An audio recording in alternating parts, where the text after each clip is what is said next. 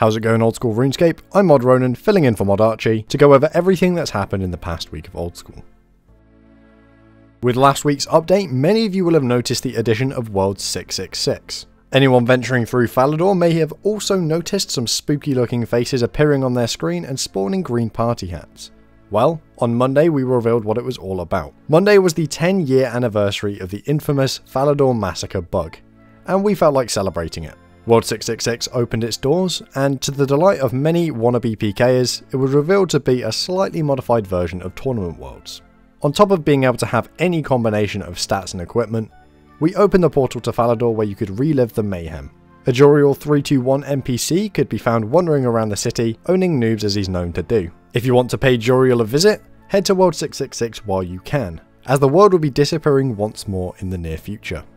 This week's game update saw the release of the Catacombs of Kourend, a vast set of tunnels underneath the city which have been warped and distorted by the ever-flowing power of the Dark Altar.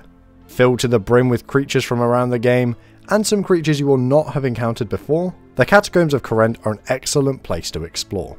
Monsters found throughout the Catacombs all have a chance of dropping both the Ancient Shards and Totem Pieces. Ancient Shards can be used with a Dark Light in order to create a brand new weapon, the Arc Light. When used against demons, the Arc Light is superior to even the Abyssal Tentacle. For every 3 Ancient Shards you use on your Arc Light, it will gain 1000 charges. Each attack on a demon will consume 1 charge.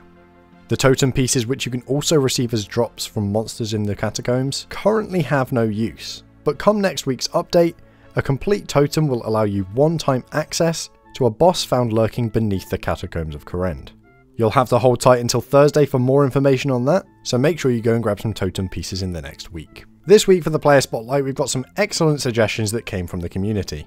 Gentle Tractor, the same person behind the amazing Zaya redesign which sparked a huge discussion about the continent and its future, is back at it again with an amazing design for the sailing skill. Gentle Tractor has put so much time and effort into designing this skill with so much detail, it really does deserve a read.